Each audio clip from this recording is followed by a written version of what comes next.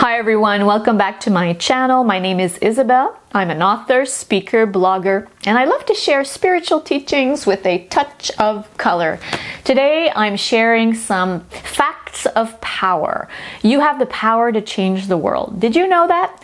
Did you know you had the power to change this world? If you incarnated, if you're born in this time of great change, that means you have something to contribute. You weren't born to just sit on the couch and watch Netflix or watch football. There's nothing wrong with any of that, but you came to contribute more.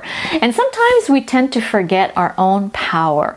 We forget our life mission, our life purpose. We forget that we have literally the power to change the world, to impact, to leave a legacy. And so I read this wonderful text by author Caroline Myss. I love Caroline Myss. She's a great spiritual teacher, author. She's published many books. And I had the chance to listen to a talk, a conference she gave when she came here to Canada several years ago. And I found a text, a wonderful text, where she lists here invisible facts of power. She says that we all have the ability to change someone's life. She talks about a conversation about a truth that this person had learned as he was driving a cab in New York City. He was paying the driver. He was in a cab in New York City. He was paying the driver, and he said, "Thank you, sir." As the driver ran around the back of the cab, opened the door for the passenger, and said, "You didn't have to do that." To which the driver responded, "I wanted to. You are the first person in this country to honor me by calling me sir, and I thank you for that respect."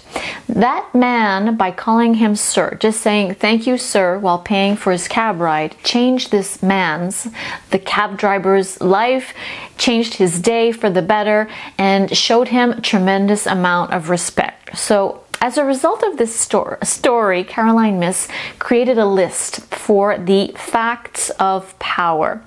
These are facts that you can review when your spirit needs a reminder of the great power you have within to make a difference in the world. Sometimes we need such reminders. So the first fact is that life is a spiritual journey. We are here on the hero's journey. Our soul is in the driver's seat. Sometimes we think that we are just a body having a physical experience. No, we are way beyond that. We are a soul, a big, massive soul in a small container that happens to be a body. And we're going through a journey, the spiritual journey. And no matter where we are on our journey, we have to remember that there are ups and downs, because this coincides with lessons. Our soul signed up for lessons. Sometimes it hurts, sometimes it's tough, but no matter where you are on the journey, whether you're up, whether you're down, know that there's a lesson there, and that life is a cycle of endings and beginnings, always. And it doesn't matter where you are, the acts of service that you present to the world are going to guarantee that you'll be back on top again soon. Fact number two, your biology and your spirit want to serve. It is impossible for your body to live separate and apart from the journey of your spirit. It is vital for your own vitality and empowerment to seek physical and spiritual health, but also to offer personal acts of power. Increase your attention to your body, especially when you're in need of help or around someone who is reaching out to you. And whatever you do, respond with prayer. So remember that you are here to serve, basically, and also ask your intuition, how should I be serving today? What should I do? Who should I call? And what should I say? This is a prayer from A Course in Miracles. Ask yourself those questions when you get up in the morning. And remember, your body, your intuition came here to be of service. Very important. And at the very least, when you hear a call for help, always respond with prayer to spirit. Fact number 3, intuition influences every choice you make in life. It really is important to know that our intuition is always speaking to us. The voice of God, the voice of the universe, no matter what you call that, you are always receiving channeled messages to help you on your journey.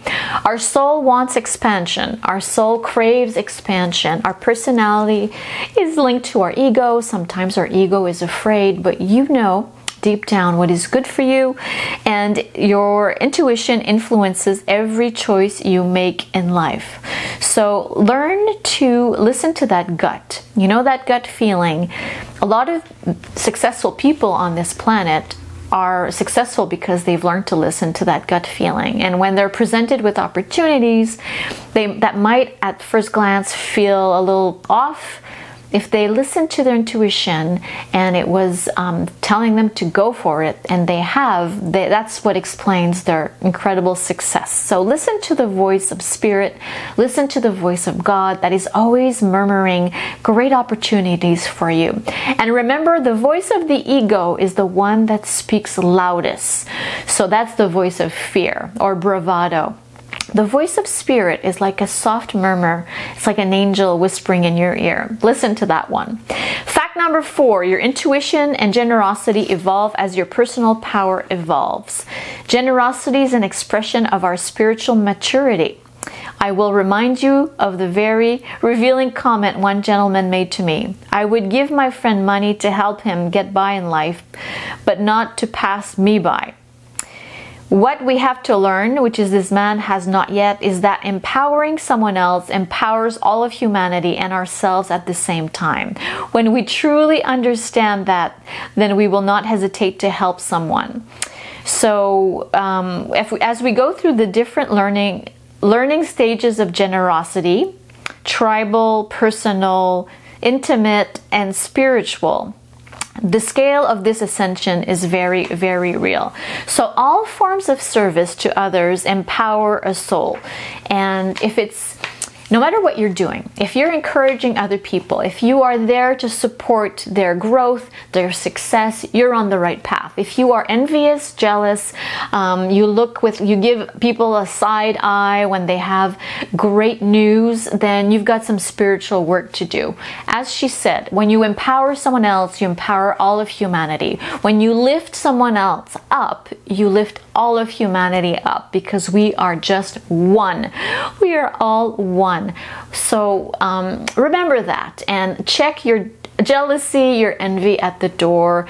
That is one of the things we need to work on the spiritual journey. Very, very important. And there's a very famous quote by John F. Kennedy that I love that says, "A rising tide raises all boats." So if you go up, everybody comes up with you. Don't push anybody down. Not good for your karma, not good for your soul. Fact number 5, angels and grace are real. Believe in the presence of angels and then the power of grace. Notice and appreciate synchronicity. Keep an open mind that divine forces are at work in everything that happens to you. Woohoo! I love this one. I think it's my favorite one. I really believe in angels. I believe in spirit guides. They speak to me all day. They're pretty funny. I have a very funny group of spirit guides that talk to me through synchronicities, music, lyrics. They send me hilarious messages. Sometimes I have to I look up at them and I say, you guys are too much. They make me laugh. They send me images on my social media, and sometimes it's pretty funny. They crack me up. So pay attention, because nothing in this universe is random. Listen to the messages you receive, the messages of trucks driving by, if there are words that speak to you, license plates. My spirit guides speak to me through license plates, and it's pretty unbelievable. Number 6, you are never alone. If you feel lonely, isolated, just connect through prayer. Remember that you are guided by spirits, a spirit team, and you are connected to God. You are connected to the universe. So through prayer, you will connect to this divine force of good that is there, present every single moment, and you will never ever feel alone. And fact number 7, everything you do matters. Everything that you do, that you say, you think and feel matters. We are in a universe that is reflecting who we are at every instant, like a giant boomerang. Everything that you feel, you say, and you do matters. And she goes on to list a list of personal acts of power. There's more power in the invisible realm than we can ever imagine. The power of love, kind words, kind thoughts, and compassionate response are just a few examples of the energy of grace. So let's give some grace today through holding a door open, smiling, offering a word of encouragement, giving a compliment that costs absolutely nothing and gives so much joy. Listening without interruption, without trying to give unsolicited advice.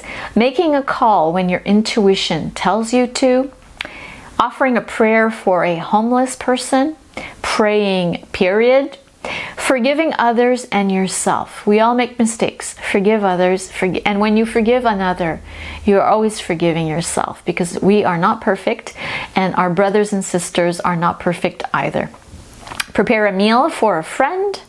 Refrain from judging another person too harshly, because when you judge them, you're also judging yourself. Remember that the other is you. It's a very powerful teaching from the 5 sutras of the Aquarian age. Remember that life is full of miracles, and have faith that every difficult situation can change in the blink of an eye. Remember the truth that there is no such thing as a small or insignificant act of service. Keep your power and attention in present time. Don't worry about the future. Don't stay stuck in the past. And begin and end the day in appreciation of either doing or accepting an invisible act of power. Wow, I love that. So at the end of the day, just thank yourself, or be appreciative of all the acts of power that you received and that you gave during that day.